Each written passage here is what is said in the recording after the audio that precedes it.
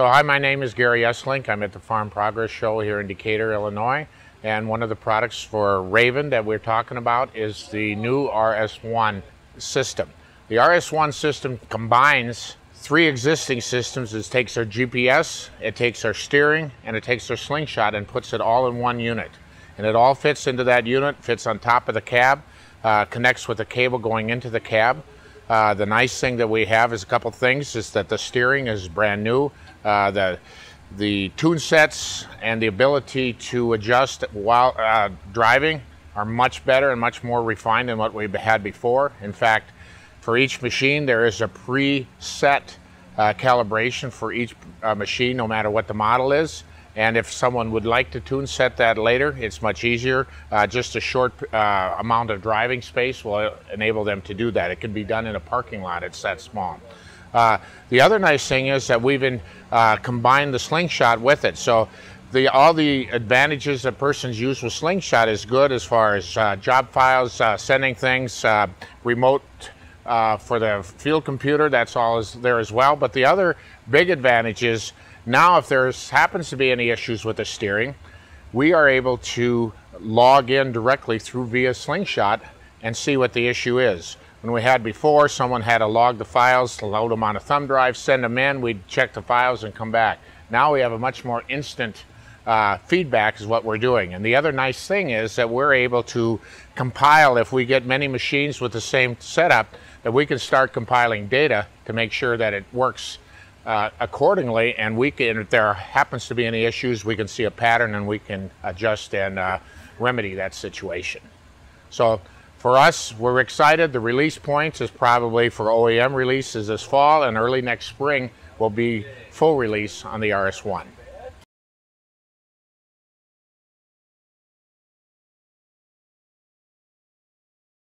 We're trying to enable the operator, so if there happens to be an issue, bundling this package together enables us to troubleshoot and work with them much easier, and makes that much more accommodating. And I think you'll see that in all other machines as well. And it just, like you said, across the industry, we're seeing, we're trying to be more proactive than reactive to what's happening. So we can actually, if the operator allows us to, because it isn't something that we're like Big Brother that we can move in, but if they allow us to open into the Slingshot, we can observe and see how the machine is running, and if we see something wrong, we can actually alert them on what's happening.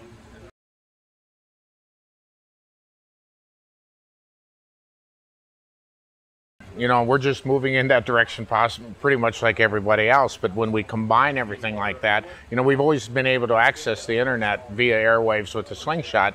Well, now we're just broadening that ability to make it work, is because now we're taking a unit that was separate before and was, you know, we could tie into it, we could probably use it for RTK, but now we're actually bundling it into one unit that it works together, and they're with monitoring, with sending issues back and forth, we still can take that internet access and we send our messages back to the operator, or the operator can send that back to the main office when he has a job, back and forth. So those are those things that we can use. The Slingshot, you know, isn't a data system in itself, but it's what it does do. It's the vehicle by which data can be processed and sent back and forth.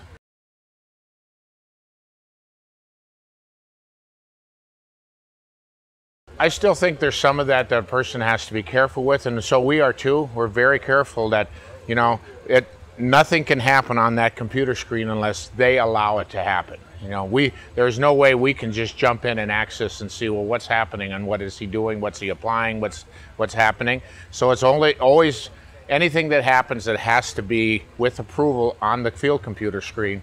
All we want to do is use it as a service to enhance their ability to apply in their operation.